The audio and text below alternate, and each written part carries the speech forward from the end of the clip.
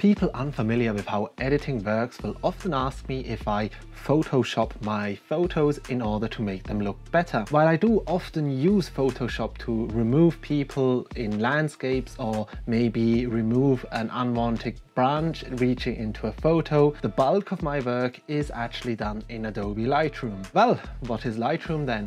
And if you use it to edit your photos, it must be quite similar to Photoshop, right? Do you Photoshop your photos in Lightroom? Those are just a few of the follow-up questions that get asked in response to my explanation. It is also true that many beginner photographers will not know the differences between Photoshop and Lightroom, and there'll be some confusion as to which program to start off with. I was in the same position when I started my adventure with digital photography. So today, let's take a minute and talk about what exactly Lightroom and Photoshop are and how they differ. And who knows, you might be able to use this video the next time you get asked if you Photoshop your images. I don't see myself as someone who retouches photos. I process them. So it slightly infuriates me when people treat the two as equal. If I had to sum up the differences between Lightroom and Photoshop in a single sentence, I'd say that Lightroom is used for the non-destructive manipulation of large groups of images, and Photoshop is used for highly complex and destructive manipulation of a single photo at a time. And if I could add another sentence, I'd say Lightroom is used for photo processing, whilst Photoshop is used for photo retouching. Though of course Photoshop can be used for processing too, and it does get used for processing. It's just that I and many others don't use it in that way. What does destructive mean in this context? It all has to do with how the program treats a file. Lightroom, as a non-destructive editor, won't touch your file. It won't change the original file you import. You could take Windows Explorer, go onto your hard drive or SSD or wherever you keep your photos and find that exact original file without any editing done to it. Photoshop, on the other hand, will change the original file. It is a destructive editor.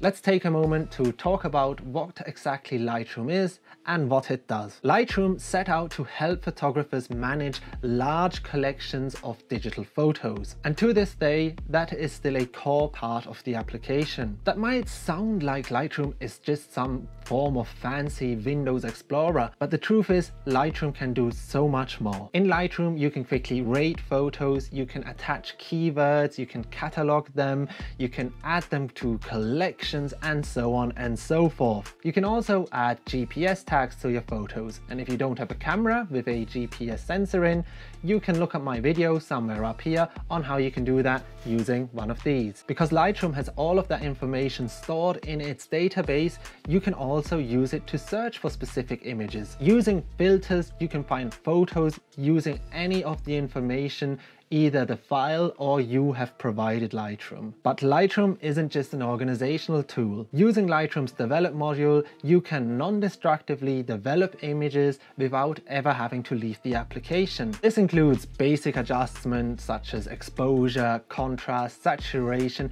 and also more advanced options such as tone curves and split toning. But you won't find the kind of complex retouching tools in Lightroom that you find in Photoshop. And you certainly won't find any liquify tool in Lightroom, which is in fact the Photoshop tool that is often used to enlarge and shrink certain body parts, shall we say. If I'd have to guess, I'd say that I do around 90% of my edits purely in Lightroom. Especially using the graduated and radial filters, there's a lot you can do without ever having to open Photoshop. Because edits in Lightroom aren't applied to a single file, but are just many lines of codes in a database, you can take all of those edits, copy them and paste them onto another image and onto another one. Or you could also just sync up all the edits you're doing onto a whole group of photos. That, plus not having to wait for Photoshop to open, make Lightroom edits very fast. I do generally have a go at photos which I rate 4 or 5 stars in Photoshop,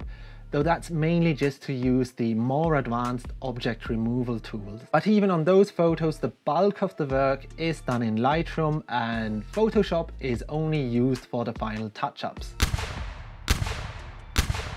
With Lightroom out of the way, on to the next question. What exactly is Photoshop and what role does it play in digital photography? Photoshop is more of an image retouching program. It doesn't have a catalog or any file management features. It is meant to be used to work on one photo at a time, though that doesn't mean you can't add multiple photos in the form of layers. Using those layers, you can add anything to your file. Photos, drawings, figures, you name it. Using the layers, you can, for example, easily create composites out of multiple photographs. In terms of image manipulation, Photoshop can do way more than Lightroom. But Photoshop is complex, way more complex than Lightroom. To give you an example of how complex Photoshop is, just think of all the pictures you've seen of Photoshop mistakes in ads. Even professionals get it wrong in Photoshop and forget things. Within Photoshop, you've got more advanced object removal tools and also the aforementioned Liquify tool, both of which are of interest to certain types of photographers. These two tools are a good example of the destructive nature of Photoshop. They work by actively manipulating the pixels within your image. The object removal tool can remove things from your photos using machine learning, and Liquify will push and pull pixels into the desired shape. And there you have it, the answer you can give whenever someone asks you if you Photoshop your images. Just tell them you process your images in Lightroom. That sounds way more interesting anyways. If you learned anything from this video, I would highly appreciate a like as a form of saying thank you. And while you're down there, please consider subscribing to my channel, especially if you're interested in more videos on Lightroom and Photoshop, because I've got a few of those lined up. Alright, that's enough from me for Monday. I will see you in the next one. Bye.